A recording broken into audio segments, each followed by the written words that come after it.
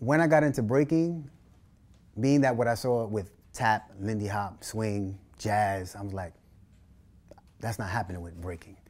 This has got to remain raw. It's got to remain ours. Because, you know, we were learning lessons in Zulu Nation about how we function as a people and what is ours and how things fell out of our hands and became commercial, became codified. Now, let's fast forward to the present. 40 years later, what's happening with breaking, like America's Best Dance Crew. In that small window, the first 3 or 4, breakers were winning. And after that, they were like, okay, no, we're gonna do this other versions of like hip hop studio dance, and they're gonna be winning. And then it became kind of a little bit quirky, commercial, and then the audience that was raw, that was watching it, then turned away. There's a parallel that's happening now.